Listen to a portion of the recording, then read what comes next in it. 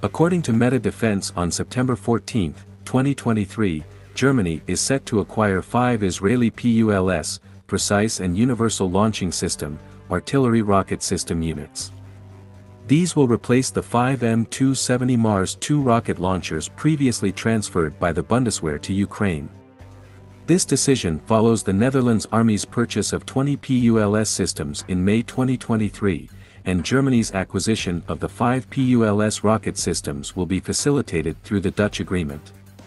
The Dutch agreement involves the delivery of 20 PULS artillery rocket systems integrated into the Commit truck platform, as previously chosen by the Defense Material Organization, DMO. It also covers rockets and missiles with different ranges, as well as training and support services. The PULS, Precision Fires Launcher System, developed by Elbit Systems, is a mobile artillery rocket system designed to meet the requirements of modern warfare. This system offers precise and flexible rocket and missile launching capabilities, which could potentially benefit contemporary military operations. At the core of the PULS system is its precision in firing, with an effective range of up to 300 kilometers. This extended range enables the system to engage targets with accuracy, even at considerable distances. The PULS launcher is equipped with 2 pods, each designed for specific rocket types, enhancing its versatility. These rocket types include the Ocular 122 mm, with 18 rockets, reaching up to 35 kilometers, the Ocular 160 mm, 10 rockets, up to 40 kilometers, extra, 4 rockets, up to 150 kilometers, and the Predator Hawk, 2 rockets, with a range of 300 kilometers.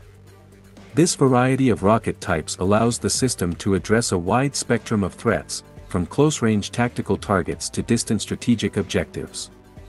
The system is designed for rapid mission execution, with the ability to initiate and complete a typical firing mission in less than 1 minute.